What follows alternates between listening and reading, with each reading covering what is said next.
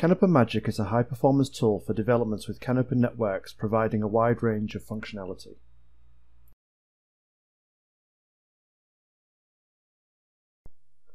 In this video, we will demonstrate the trace analysis functionality of CANopen Magic Ultimate. Trace analysis can be very useful to obtain an overview of what is happening on the bus, including finding bursts of messages and corresponding spikes in bus load. It can also be useful to identify which types of CANopen messages are consuming the most bandwidth. This can help with optimization of how CANopen is being used. The trace buffer in CANopen Magic holds thousands of messages.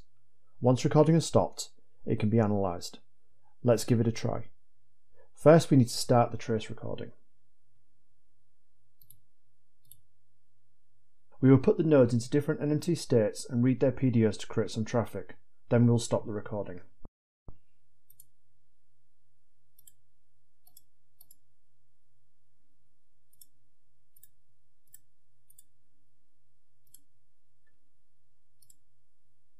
Go to View and choose Trace Analysis.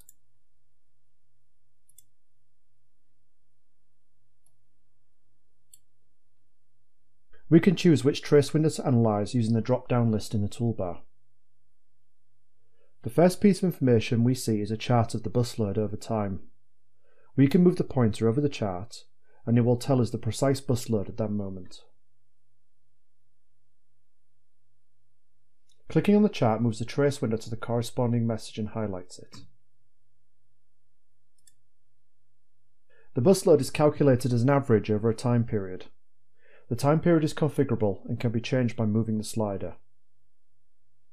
A smaller time period will show shorter bursts of messages.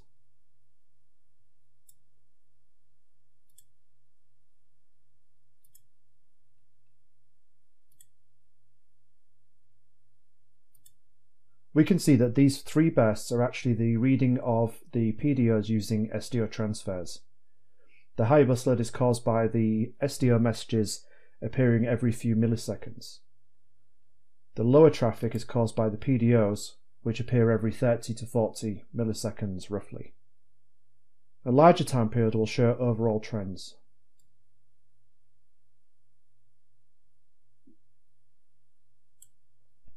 Click on the Message Types tab to view a chart of what was seen on the bus.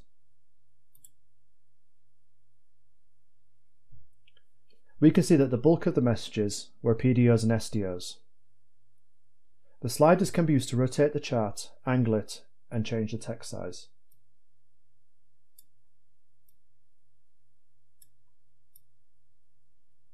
Both charts can be exported as images by clicking on the tab and then choosing the toolbar icon to export. The images can then be included in reports and documentation. For more advanced trace recording analysis, including the analysis of large log files and automatic high-level error finding, please see our other product, CANopen Log Examiner. More details are available on our website. Thank you for watching.